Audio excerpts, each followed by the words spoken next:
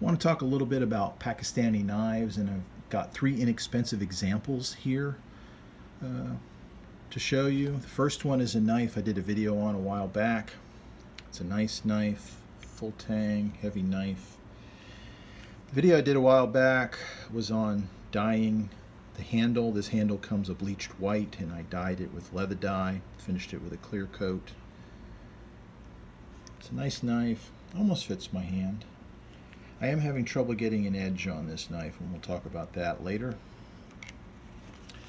Came with a decent sheath. It was originally brown. And before I dyed it black, I sandpapered off the heavily embossed logo of the importer, dyed it black. So I can't tell you who made it, but if you do a search on the internet or on Amazon for Pakistan knives, this one's going to pop up. It's a nice looking deal there. Second knife is a timber rattler. See if we can, I think you can see that there on the screen.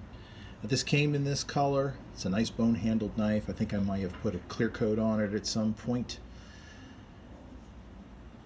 Full tang knife. This sharpened up really well with a stone. Let's see if we can go through this leather. Oh yeah. I don't know how long it'll keep that edge, but right now it's pretty sharp. Now the downside to this knife is the sheath that came with it fell apart. It was pretty cheap, so I had to make a replacement. So using some scrap leather, I made this in kind of a Western gun holster style, the fold over so it sits high on a belt.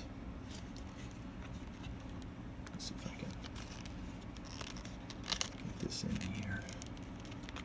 Instead of a snap, I used the brass button on here. I think this will look pretty good on a cartridge belt or a pants belt.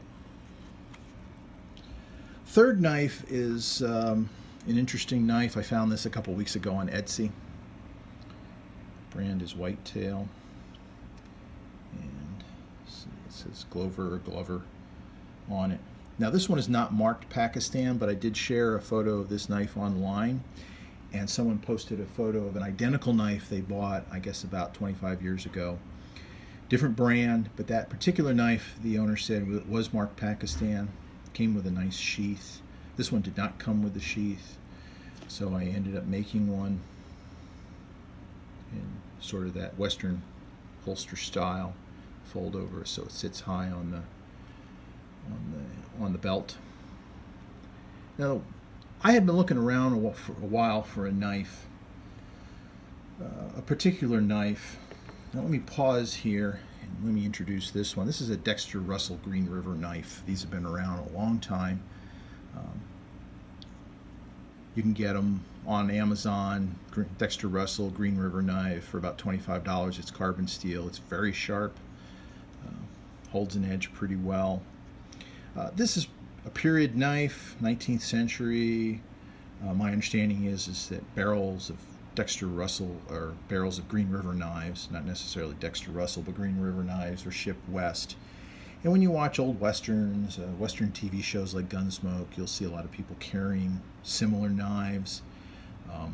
Dexter Russell also makes a hunting knife that you'll see Gus carry in Lonesome Dove, and it's about $25 also.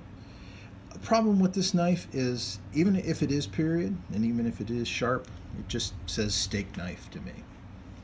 So I use it for my leather work. This knife says 1950s TV Western to me. Maybe it says something else to you, but looks like it's got real stag. If not, it's a good imitation. And you watch 50s Westerns, both movies and television, you'll see a lot of guns with imitation stag grips on them. So it just, and the other thing, fits my hand pretty well. Now this one did not sharpen with a stone at all. So what I used was this tool. Got it off of Amazon for 10 bucks, Sharp Ball. And it's a multi-tool, but I was only concerned with sharpening blades, and it has two here. I don't know if you can see numbered 1 and 2. This is for your heavy sharpening. Your coarse sharpening has an arrow you draw the knife through. for that, and then this one is supposed to be for more finish sharpening. This had some rough edges on it, on the blade, so it took a couple of hundred passes through that tool. But let's see, maybe not as sharp as the other ones, but it's getting there.